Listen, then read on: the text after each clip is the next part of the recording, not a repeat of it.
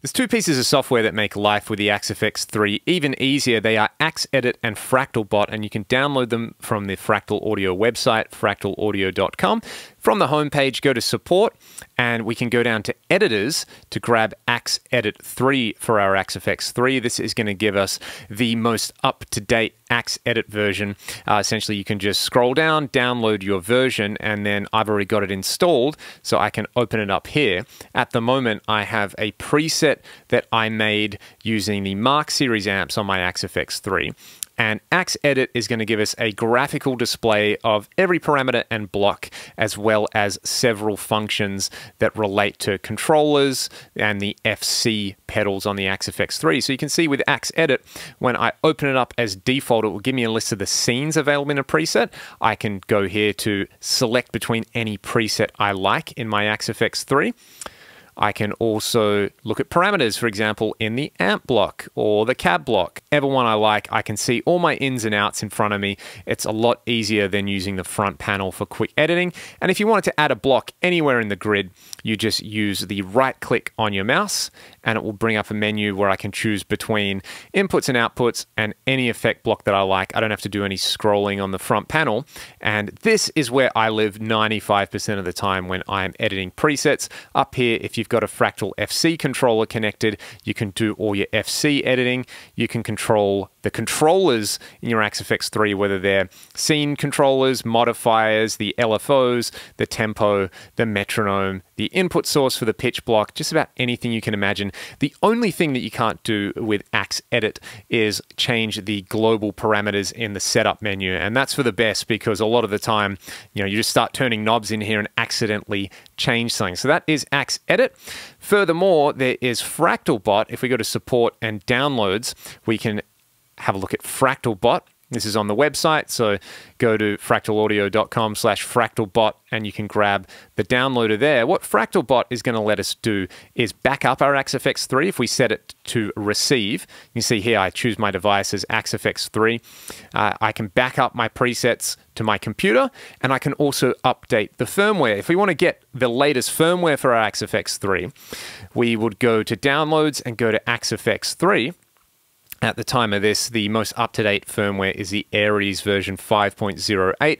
With each firmware, there's often amp modeling improvements, new effects blocks, and new functionality added. So it pays to be up-to-date if you want to get the most functionality out of your Axe FX. But at the same time, if you're somebody who's gigging regularly and you don't want to change the sound of your presets or your layout, there's no need to update the firmware. It's totally up to you. You can also get the owner's manual and the factory preset banks, as well as your Windows USB drivers from here.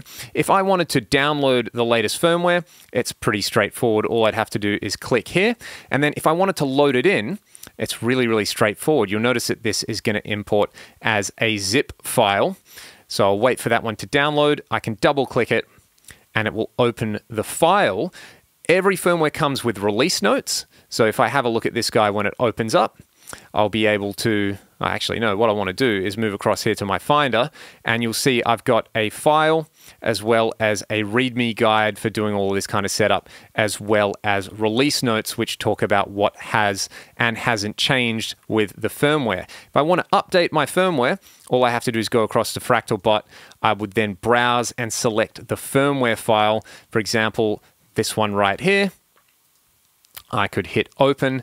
This isn't the firmware that I just downloaded. It's whatever the last firmware I added was. And then I would hit begin and it will update my Axe FX3. So Fractal Bot and Axe Edit 3, in my opinion, are absolutely essential if you want to make your workflow with the Axe FX3 really easy. That's where you get them, and we'll have a look at how to use them in a bit more depth over the course of all these videos.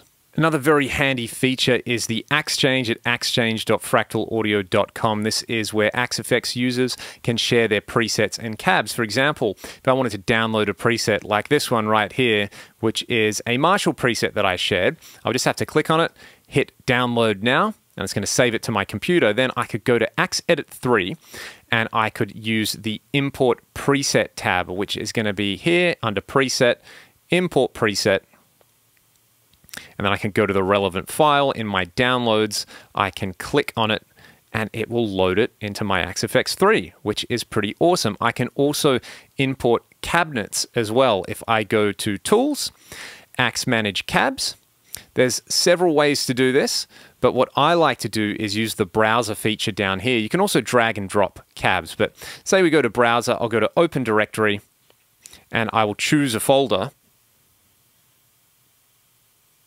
So if I select that LTTV pack, it is going to come up with a list of all the compatible cabs in that particular directory folder, and I can simply grab one and drag it onto an empty cab slot, and then I can hit save, and now I'm going to have a brand new user cab in that position that I can load and use with my Axe FX3. So for importing presets and cabinets, it's really, really simple with Axe Edit. I can also export presets as well, and you'll see that once you've saved a new cabinet, Axe Edit will read it for the names and the slots, and then you're good to go.